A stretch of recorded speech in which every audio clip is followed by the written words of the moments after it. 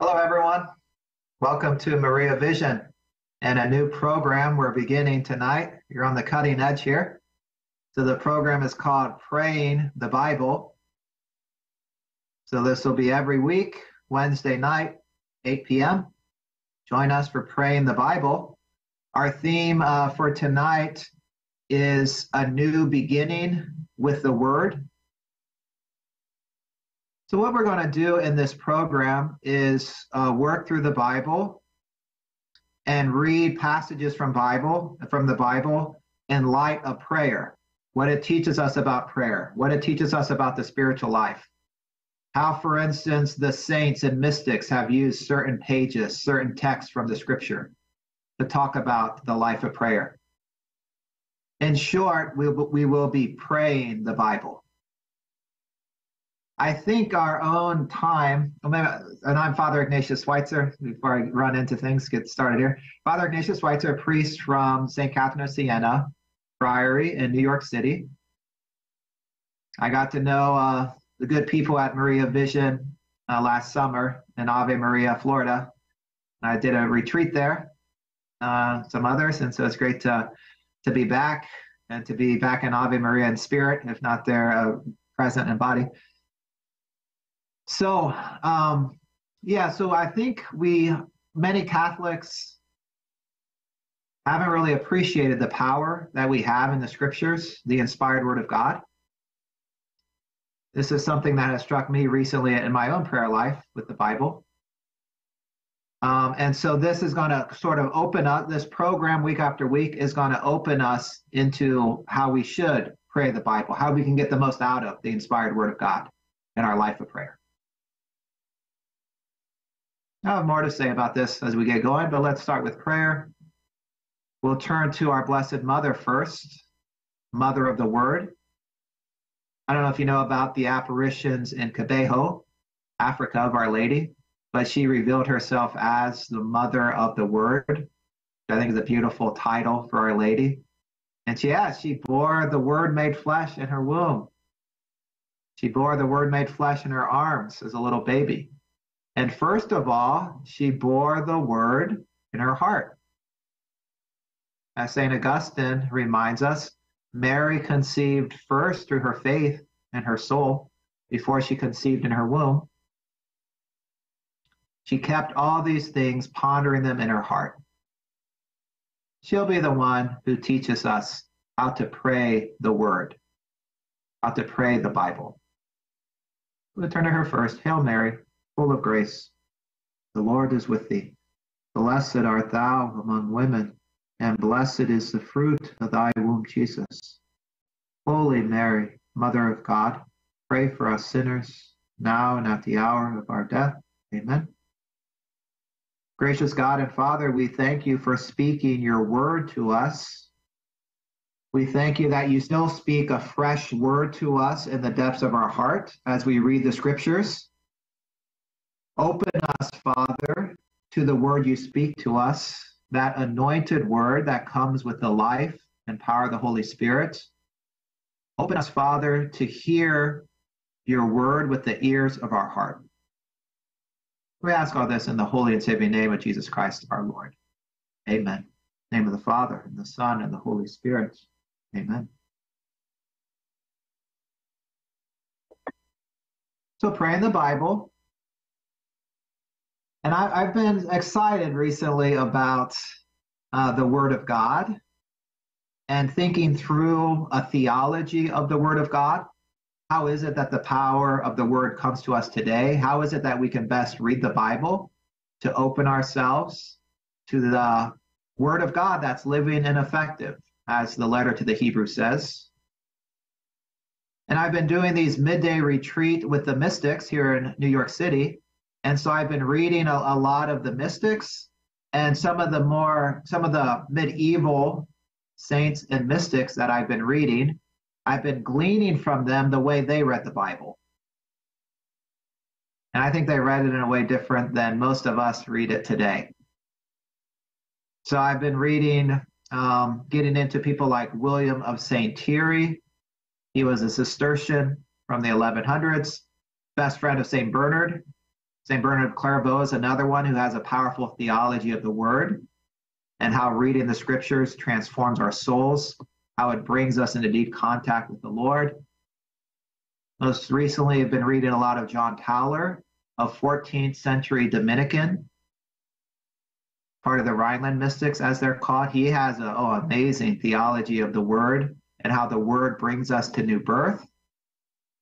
So getting into some of these texts is just struck me that I want to read the Bible like they do. I'm missing something in my own way of reading the Bible and praying with the Bible. So they've opened me up to kind of new avenues, to a new encounter with the Word of God through the Scriptures and understanding basically a theology of the Word. So as you may know, if you're a teacher, you teach best what you're excited about. If you're a witness to the Lord Jesus, you witness to him best when you're excited about him, what he's doing in your life. So basically, this program, I'm taking you along for the ride in my own journey with the Word of God and some new vistas that have opened up recently. So this program, part of the program, we are going to just talk about how the saints read the Bible, how they approached it. We're going to talk about how the church fathers, how they thought about the Bible and reading the Bible. And we're going to learn from them. And the monks of the Middle Ages, how they read the Bible. And so part of the program each week, I'll take a line or two from one of these saints that gives us an insight into how they prayed the Bible. And that will kind of help us to renew our approach to the Bible and help us to understand how we want to approach it. So every program, I'll draw in somebody, maybe St. Gregory the Great, and we'll talk a little bit about how he prayed the Bible. We'll learn from him. That'll be part of the program. The other part will be actually diving into the Word together and reading passages. And I will open them up in terms of what they say about our life of prayer, what they say about our spiritual life, how the saints and mystics use this particular passage in their writings.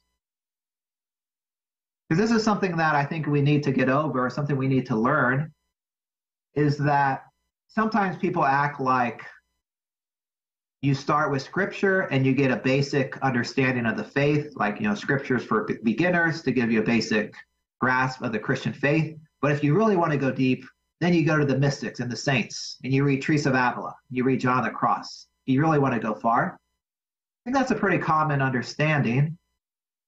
But in fact, the actual reality is that you can't go deeper than the Word of God. You can't go higher. You can't have a more sublime contact with God than through the very word he speaks to us. 2 Timothy 3:16 says about the Scriptures that they're God-breathed. The inspired word of God, it's God-breathed. So you can't go deeper or higher or more sublime than the Scriptures. So it's not like, okay, Scriptures are the basic and then you go to the mystics. No, it's rather that the mystics help us to understand the full depths of the Word of God. The mystics and saints help us to appreciate the sublime realities that are in the sacred page, in the Word of God. They help us to understand Scripture. So think about Ephesians chapter 3, the end of the chapter. St. Paul talks about to know the love of Christ that surpasses all knowing, that you might be filled with the fullness of God. Now, if we're reading that text on our own, we're like, we read that, we're like, okay, filled with the fullness of God, and then we just keep reading. But how much is contained in those words to be filled with the fullness of God? And to really appreciate what it means to be filled with the fullness of God, to truly understand that passage, Ephesians 3:18, 19, and 20, to really understand that passage, you need to read Teresa of Avila, Interior Castles. You need to read John of the Cross, Living Flame of Love. You need to read the saints and mystics as they talk about what it is to be filled with the fullness of God. Right? So the mystics aren't something like beyond Scripture. We need the saints and mystics to understand Scripture itself in their depths. St. Jerome beautifully said about Scripture that Scripture is shallow enough. Think about going into a pool of water. You can enter the shallow side of the pool, and Scripture is shallow enough that, simple beginners can find sustenance in the Scriptures. But on the other hand, for the spiritually advanced, the Scriptures are so deep that you never bottom out. And so in God's beautiful, tender love for us, he meets us where we are. And he feeds the little ones. He feeds the mystics. He takes us deeper into his word, and we never bottom out. So we want to read the Scriptures in a way that open us to that great depth that we can never bottom out on. And to drink from the Scriptures. An early monastic rule speaks about the Word of God and the Scriptures stirring up our fervor, and it speaks about drinking salvation from the sacred Scriptures. That's what we want to be about as we read the Word of God. We want to drink salvation through the sacred Scriptures. Jesus says in John 17:3 that this is eternal life, that they may know you, the only true God, and Jesus Christ whom you have sent. That knowing of God, that intimate, loving knowing of God is eternal life, what we call the beatific vision in heaven. But we get a foretaste of that through the Scriptures. God manifests, he reveals himself to us through the Word of God. And so we get a foretaste of eternal life. We drink salvation through the sacred Scriptures as we ponder the Scriptures, as we contemplate, as we meditate on the sacred page. We drink salvation from it. A knowing and loving of God is stirred up in our souls through the Bible. So that's the way we want to read sacred Scripture. That's what we'll be doing here. So to understand the Bible, to go deep, we need the saints and mystics to do that. And in fact, that's been the Catholic way of reading the Scriptures, right? It's not sola scriptura, Scripture alone. It's Scripture and tradition. And Scripture and tradition means, okay, you have tradition, you have the church councils that help us read the Scriptures and understand them and keep us on the path. But reading the Bible with the tradition also means reading it with the saints, how the saints took in these words, how they pondered and reflected on the words of Scripture. And so to get to the depths of the Scriptures, we need the saints as well. We need this living tradition that comes to us through the teachings of the saints who are still alive. Right? God is God of the living. No one's dead to him. They're all alive to him. They're alive to us. And to read the Scriptures, the Word of God, among those living voices, and also to read it in the context of the liturgy, word and sacrament. The natural habitat of the Bible is the liturgy. That's its proper environment. That's where the Gospels, were formed. There was a time in the early church where there was no Bible. It was simply oral tradition and the liturgy and passing on. And then as the traditions about Jesus get passed on, they get gathered together in collections of writings as they're proclaimed in the liturgy, the Mass, the Lord's Supper.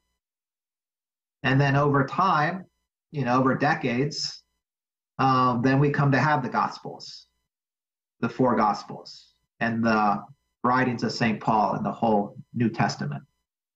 So that is the natural habitat of Scripture. It's the liturgy. That's when the Word comes to us with power, especially as we take in the written Word and as we receive the Word made flesh in the Eucharist, Christ's true body, blood, soul, and divinity. So as Catholics, we get to read the Bible in that rich context, and we need to open ourselves more and more to this. So part of this program will be kind of looking into that and how we open ourselves to that and how we go deep. But then the other part of the program will be reading the Bible with, an eye to insights into the spiritual life and prayer. So we're going to start with the Gospel of John. Beautiful place to start. Where we'll go from there, we'll see maybe Isaiah chapters 40 to 66, but we'll see one step at a time. And at first I thought, okay, maybe we'll do a chapter a week through the Gospel of John. But I'm guessing we probably won't make it through a whole chapter each week. We have the prologue of Gospel of John to look at tonight, and that'll probably take a little while because it's so rich. So we'll work through the Gospel of John week after week, maybe about half a chapter per week, but we'll see how it goes. And so I really encourage you to read along. Take out your Bible as you're listening and read along on the sacred page with me. If you're looking for a good Bible, there's an English Standard Version is the one that I'll be using. English Standard Version. And Augustine Institute published a nice edition of it. So you get also all the Catholic books in the Bible with this edition from the Augustine Institute. So read along, and in the days between our coming together in this program, continue to read the Gospel of John. Open your hearts to what the Lord is doing. And yeah, we'll press on through the Bible this way. Week after week, we'll continue to go deeper. I want to just share, just to kind of fill out, just to say a little bit more about how the church reads the Bible. Let me just read a little bit to you, and I'll share my screen with you so you can see it. A little bit from the Second Vatican Council on divine revelation. So, a very powerful document from the Second Vatican Council is called Dei Verbum, and that's Latin for the Word of God, and it's about divine revelation. And that's so important for us today, especially because people can tend to, oh, how do I know about God? Well, it's because my feelings about God. We don't trust in the Word of God. We don't trust in divine revelation as truth coming from God himself. Ralph Martin has pointed this out quite a bit, that one of our problems in the church in the world today is a lack of trust in the inspired Word of God. We don't take it as truth coming from the mouth of God. That's more true than anything we can come up with. So we need to submit to it in faith. So, just one example to show this, let's think about the question of eternal salvation and eternal damnation. Right? If you talk about most people today about, do you think anyone will end up in hell?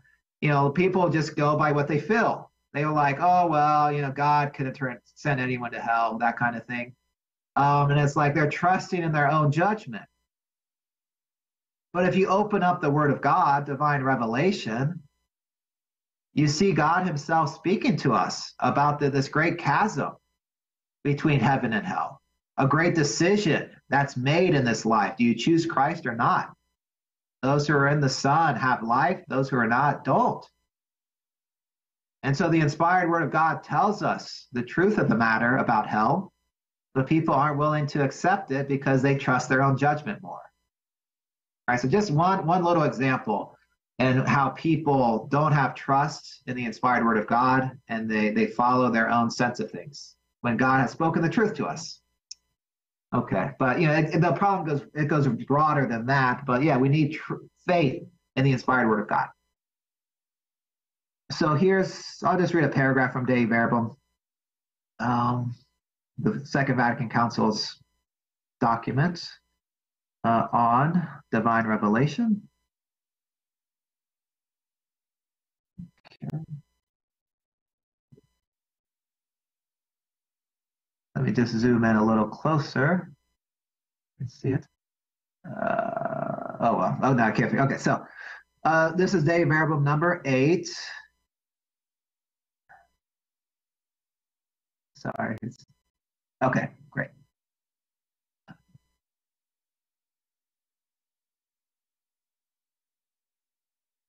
Okay, hopefully you can see that better. Okay, Dei Verbum number 8. And so the apostolic preaching, which is expressed in a special way in the inspired books, was to be preserved by an unending succession of preachers until the end of time. Therefore, the apostles, handing on what they themselves had received, warned the faithful to hold fast to the traditions which they have learned, either by word of mouth or by letter, and to fight in defense of the faith handed once for all, Now, what was handed on by the apostle, so this is, again, sola scriptura, it's scripture and tradition, a living tradition. Now, what was handed on by the apostles includes everything which contributes toward the holiness of life and increase in faith of the peoples of God.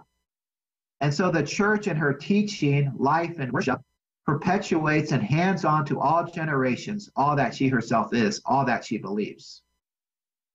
Right, so the living tradition that the church hands on is not simply like a list of doctrine. It's not simply creedal statements. It is that, it includes that. But what the church hands on is also something living. We hand on a living relationship with the Lord Jesus. The liturgy is one key way that the church hands on the deposit of faith, what the apostles received at the time of Jesus. And so you're handing on the living relationship with the Lord, and the living tradition includes all of that. So as we hand on the word of God, it's in this context of the church's liturgy and the whole life of the church. Okay, and I'll just read this one more paragraph. We'll save the rest for some other time. This tradition, which comes from the apostles, develops in the church with the help of the Holy Spirit. Right? The Holy Spirit is what makes this text living and active in our lives today and applies it to us personally and anoints the word so it bears fruit in our life and it brings us into deep contact with God. The text continues, for there is a growth in the understanding of the realities of the words which have been handed on. This happens through the contemplation and study made by believers who treasure these things in their hearts, just like Mary did. Through a penetrating understanding of the spiritual realities which they experience, and through the preaching of those who have received through episcopal succession the sure gift of truth. For as the centuries succeed one another, the church constantly moves forward toward the fullness of divine truth until the words of God reach their complete fulfillment in her. So I just want to highlight here that the word of God and our taking it in is aided by contemplation. The word of God is not just to get doctrine, although that's part of it. It's not just to get information. It's to help us to contemplate, to enter into contemplation, profound contact with the Lord, loving union with God. As we treasure these things in our hearts, like Mary did, through a penetrating understanding of the spiritual realities which they experience. So the very realities that the Bible speaks about, we experience. It's an experiential knowledge of these mysteries. So for instance, consider, we're approaching Lent here next week, and consider Israel's time in the desert, that time of testing in the desert. So you can read Exodus about Israel's testing in the desert. But when we find ourselves in a similar time of testing, these passages from Exodus then become living realities to us, an experiential reality to us. We too experience the thirst in the desert, the thirst for God. We too draw away from civilization, from Facebook, from technology, into the desert. The text of the scriptures comes alive, and we have an experiential knowledge of these truths. As our heart is purified for God, it reflects what's happened to Israel in the sacred page in Exodus. Or when St. Paul in Ephesians talks about that we might know the love of Christ that surpasses all knowing, so that you might be filled with the fullness of God. Through the inspired word of God, we come to experience that, being filled with the fullness of God. The very reality that the scriptures describe, we experience, is made alive in us through the Holy Spirit when we approach the Bible in prayer and contemplation. So there's a rich tasting, a rich drinking of salvation from the sacred page, to use the words of that monastic rule. A real tasting and experiencing of God's salvation as it comes to us through the inspired word of God, through the Eucharist, through the liturgy, all this kind of brought together.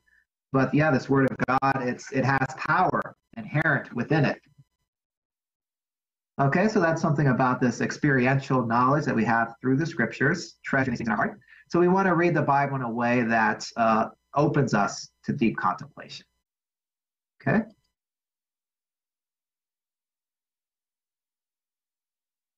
So again, at the beginning of each program, we'll do little reflections like this. Think about what, like St. Bernard said about this, or what William of St. Thierry or what Gregory the Great says about reading the scripture. But so just one more thing on just this experiential knowledge of God through the scriptures. So this is from St. John Paul II.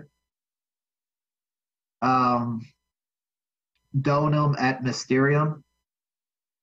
I think it's an apostolic letter. And he says, the minister of the word, and we could put here any reader of the word. The minister of the word must possess and pass on that knowledge of God, which is not a mere deposit of doctrinal truths, but a personal living experience of the mystery. Right? A personal living experience of the mystery. That's what we hand on. That's what you parents out there hand on to children.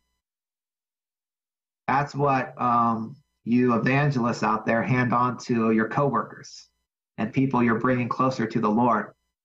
Now, doctrinal truths are involved in that. John Paul II certainly isn't denying that. We need the doctrine, but we don't want the doctrine to be a dead letter. We want it to be a living mystery that we're handing on. So the minister of the word must possess, right? So we must experience it ourselves first, the mystery of God, if we're going to hand it on to others in a convincing, persuasive way.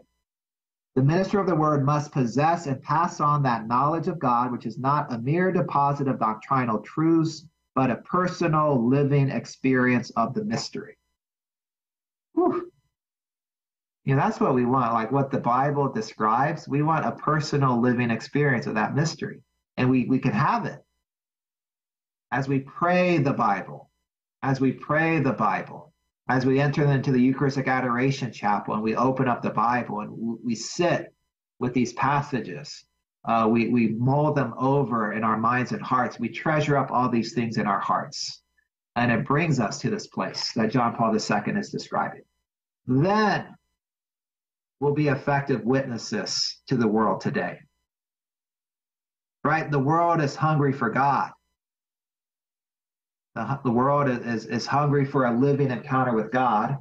So we need that, first of all, in order to be able to hand that on to them. And through the word of God, we have that. Okay? So to the Gospel of John, a little more proper, kind of getting into it. I mean, one of the reasons I chose to start with the Gospel of John is because the depths of the word of God really hit us in a powerful way through this gospel. And the union of the word of God with the sacraments of the church really come together in a powerful way in this gospel. The Gospel of John is very sacramental. I mean, on a couple levels. I mean, on one level, all scripture is sacramental, lowercase s. The definition of a sacrament is a visible means of an invisible grace. And so the scriptures, okay, it's not one of the seven sacraments, but it's sacramental. The scripture too, the Bible too, is a visible means of communicating invisible grace. And so there's a sacramental quality to it. We come into real contact with God through the words of scripture. But the Gospel of John too is also very sacramental in terms of the seven sacraments. Think of John chapter 3. To be born again must be born of water and the Spirit, connection to baptism, and that baptismal spirituality, which we still live out today. So, baptism just isn't about when you were baptized as an infant. It's a reality that continues to bear grace and fruit in your life today. The Gospel of John is very sacramental. So think about John chapter 6 in the Eucharist, the strong words about eating Christ's true body and blood in the Gospel of John chapter 6, and in some other ways. So you get a rich sense of the sacramental life of the church as is expressed in the Gospel of John.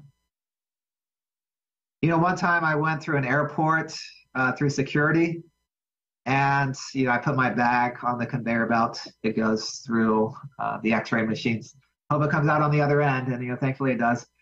And the guard is like talking to me, and he sees I'm a priest, and he says, "Oh, Father, what's your favorite book in the Bible?" And I kind of gather that he must, I think he's a Baptist or kind of an evangelical Protestant. I kind of sense that about just the way he's talking. And so he asks, what's your favorite book in the Bible? And I think for a moment, and I say, the Gospel of John. And he says, "You Catholic priests always say that." So I guess it's something of a survey that he conducted as a pastime as he's working in the airport. When he'd see people walk by, what's your favorite book of the Bible? So he's kind of keeping a tally of things. And Catholic priests tend to say the Gospel of John is their favorite book of the Bible. And it makes sense. There's a depth to the Gospel of John. There's a way in which the Gospel of John opens us up to contemplative prayer, deep prayer, in a privileged way. Think about the last discourse of John 14 through 17. Just the depths of Jesus' love for us coming out and how we commune with him in intimacy. We're going to have to spend a lot of time with John 14 through 17. It's going to be good. It's going to be good. And we see the mystics drawing from those passages. So John 14:21 and John 14:23, which speak about Jesus manifesting himself to us. "And I will love you and manifest myself to you," Jesus says, John 14:21. What's this manifestation of Jesus to us? It's him showing himself to us in contemplative prayer, bringing us beyond words and concepts into a deeper encounter with the mystery of who he is in himself. You're in the adoration chapel and you just get struck with the awestruck wonder about the majesty of God. That's him showing himself to you. That's Jesus fulfilling his promise, "And I will love you and manifest myself to you." Yes, I have a sense of your love, Lord, I hadn't had when I entered into the chapel. And I can't produce on my own because it's you manifesting yourself to us. And so the Bible helps us to encounter that. And John 14:23, the mystics love to turn to as well, which speaks about the indwelling Trinity. "And we will come to him and make our home with him." So these are rich pages in the Bible, the Gospel of John. And we have to understand the Gospel of John. It can help to read the scripture scholarship. And, I'll bring to this program as we study the Bible the best of the scriptural scholarship, but you don't want to get stuck there. You don't want to, Raymond Brown or somebody can have an insight here or there into the scriptures, but you don't want to get stuck there. You want to go deeper. And that's been a crisis. That's part of the crisis in us reading the Bible in a more profound way, is we've kind of got caught up in the historical critical method as a whole. Benedict XVI, is big on this. His Jesus of Nazareth series kind of brings the best of the historical scholarship to bear, but then brings it into conversation with the spiritual life, how it's helpful for us, how it helps us encounter the Lord. So that is some of the context for why the way Catholics tend to read the Bible today is a little flat. It doesn't reach the depths often that the monks of the Middle Ages encountered there. So to really appreciate the Gospel of John, we need to be like the beloved disciple. So Origen, he's one of the earliest Catholic Christian theologians, one of the earliest scripture exegetes, and reading the Bible like the church fathers did in a rich way. And Origen, in his Gospel on John, his commentary on the Gospel of John, begins by saying to really understand the Gospel of John, we need to be like the beloved disciple. And we need to lay our heads on the heart of Jesus and take Mary as our mother. Right? So that's this church father who, lives from, I think he 184, around that time. And Already we see a strong Marian spirituality. You want to understand the Gospel of John, you have to take Mary as your mother. You know, hearkening to John 19, Jesus dies on the cross, and he says to the beloved disciple, behold your mother. He says to Mary, behold your son. And he took her into his own home. He took her into himself. And if you want to understand the depths of the Gospel of John, you have to take Mary as your mother into your heart, like the beloved disciple. John the Evangelist refers to himself as the beloved disciple in the Gospel of John for a number of reasons, but one is so that we see ourselves in the pages of the Gospel of John. We are another beloved disciple. So we have to take Mary into our heart. Jesus gave her to us as well at the cross. We do that in prayer. Then we'll come to understand the Gospel of John. So Origen says to understand this gospel, you have to lay your head on the heart of Jesus and take Mary as your mother. So laying your head on the heart of Jesus, of course, refers to the Last Supper and the beloved disciple resting on the heart of Jesus. And we need to read the Gospel of John while resting on the heart of Jesus. And Eucharistic adoration, abiding with the Lord, and taking his words into your heart, taking these words of the Gospel of John into your heart. So it's rich fare that we're entering into, and we're going to approach it in a way that expands our hearts and brings us deep. So the prologue of the Gospel of John. Please open up your Bible. I know you all are good Catholics out there, so you have the Bible handy, all right, next to you. I have a little pocket Bible, so it's always nice to have the Word of God with you. You're waiting in line or something, waiting in the dentist. You can just crack open your Bible, read a few verses. God speaks to us through the Bible. He still does today. He touches our heart, renews us through the Bible. Do not conform any long to the pattern of this world, but be transformed by the renewal of your mind, Romans 12:2. And the Bible is part of that transformation that takes place through the renewal of the mind. So we got to become more and more men and women of the Word. So the prologue of the Gospel of John, rich fare, 18 verses long. As you know, the Christmas midday Mass, the Gospel for the day is the prologue of the Gospel of John. As you know, probably in the old rite of the Mass, the prologue of the Gospel of John was read after every Mass. So it's a text that's rich in the life of the church, that's used a lot.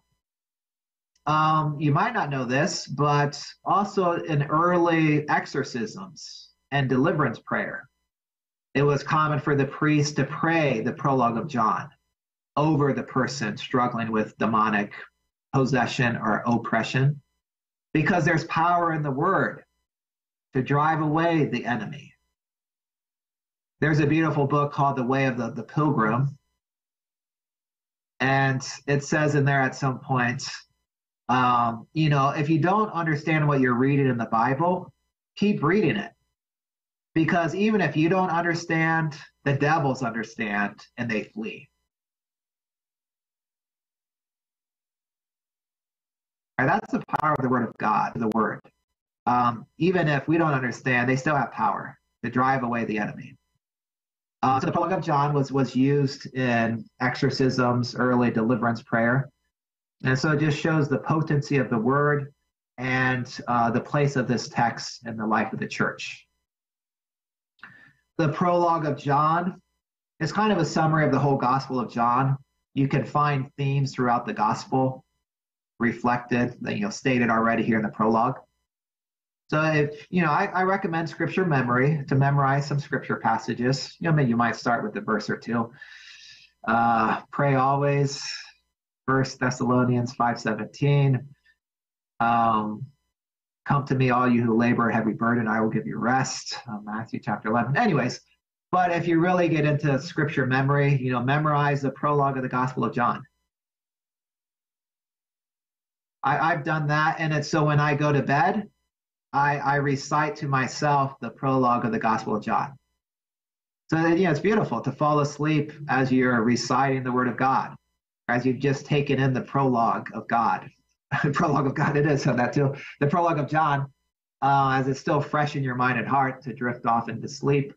So to have God's spoken word alive in us today, I'm just recommending different ways we can do that. So the prologue of John, rich text. So let's just dive into the first line here. First paragraph. Read along. In the beginning was the Word, and the Word was with God, and the Word was God. He was in the beginning with God. All things were made through him, and without him was not anything made that was made. In him was life, and the life was the light of men. The light shines in the darkness, and the darkness has not overcome it. In the beginning, it's good to return to that beginning point. In the beginning, from all eternity, God the Father has spoken his word. He has given birth to his Son, the eternal generation of the Son, God from God, light from light, true God from true God, begotten, not made, consubstantial with the Father. From all eternity, the Son is born of the Father in the communion of the Holy Spirit. From all eternity, the Father speaks this word, this anointed word, this word anointed with the Holy Spirit in that communion of love of Father, Son, and Holy Spirit. Eternity is not so much unending time. Eternity is present. So in God's eternity, every moment is present. It's the gathering up into one moment in God's eternity of all moments scattered throughout history after God creates. St. Thomas Aquinas has a beautiful phrase for that. The nunc stans in Latin. Nunc stans, the standing now. The now stands forever in God's life and his eternity. And so as the Son is being begotten of the Father, which happens, it's been happening forever. There wasn't a time when the Son was not. The Son is co-eternal with the Father. He's always been generating the Son. And in that generation of the Son, God knows all that's going to happen after he creates. It's all present to him. And so there's something of our being adopted as sons and daughters that's in there. That's in that moment of the Son breaking forth from the heart of the Father in the communion of the Holy Spirit. Our adoption as sons and daughters of God is a reflection of the Son's being begotten of the Father from all eternity. Right? We're not divine like the Son. It's by grace. It's a participation in the life of the Son, but it's modeled after this eternal begetting of the Son from the Father. And so in our life of prayer, to sit with this passage, the prologue of John, and enter again into that beginning, that freshness, that newness of grace, breaking forth as if for the first time, to be renewed there in that new birth that God wants to give us even now through his Son. So it's a powerful place of prayer. Think about midnight mass on Christmas Eve and that entrance antiphon to midnight mass.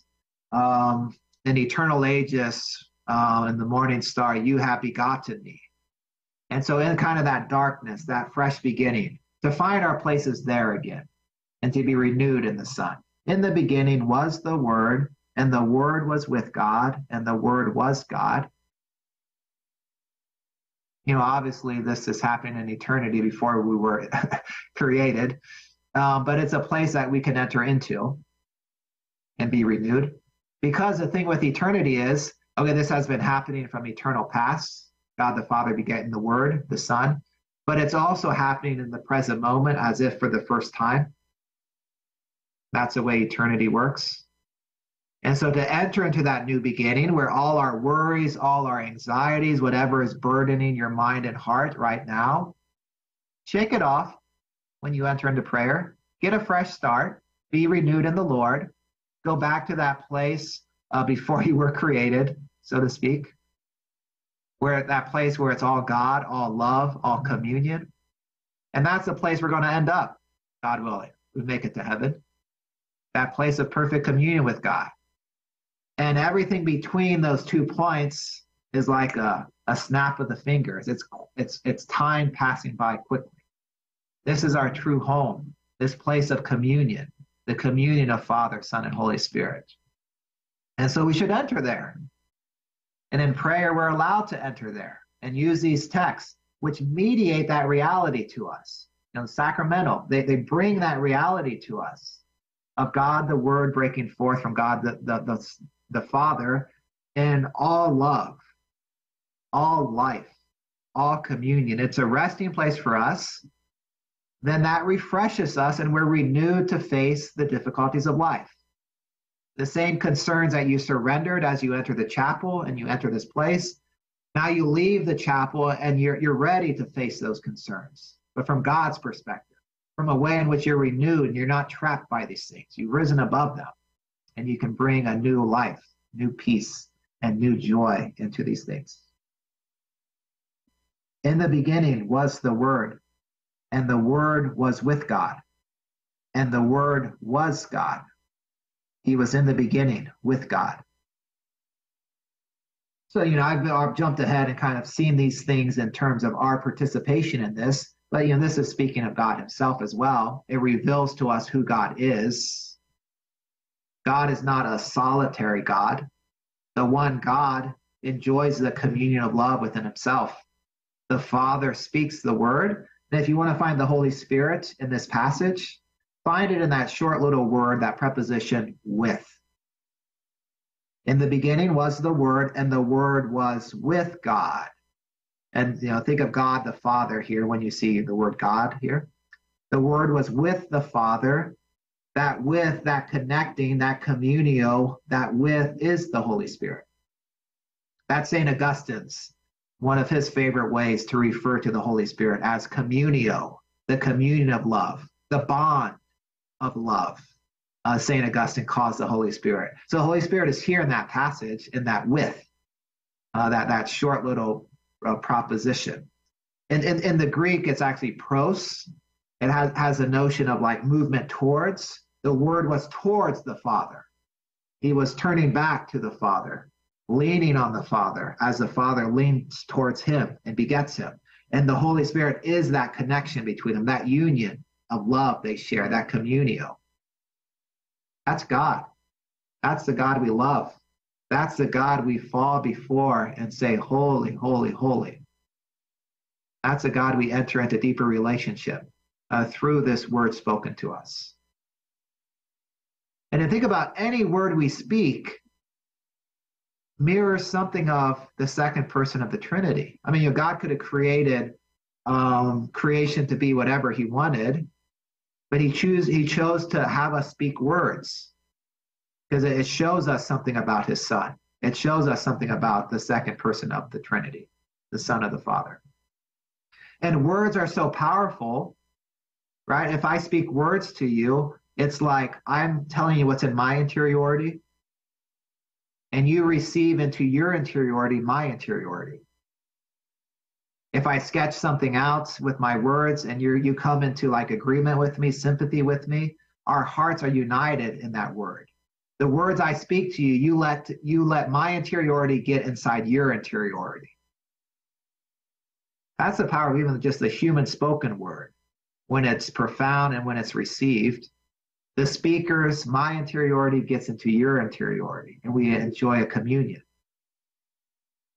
That's just the human word. Now, God's word, it's all the more profound. As he speaks the word to us in the scriptures, we let God's interiority into our interiority by receiving his word. Right? In God's word, he tells us what he's thinking. He tells us the way he sees things, how he perceives things, what he loves, what he hates. He lets us into his interiority. The word he speaks to us in the word of God brings with it the interiority of God, his inner life. So we can let it into our inner life and be in communion with him in that deep intimacy. We can share in that pros, that with, that preposition, that linking, which is the Holy Spirit. In the beginning was the Word, and the Word was with God, and the Word was God. He was in the beginning with God. All things were made through him, and without him was not anything made that was made. In him was life, and the life was the light of men.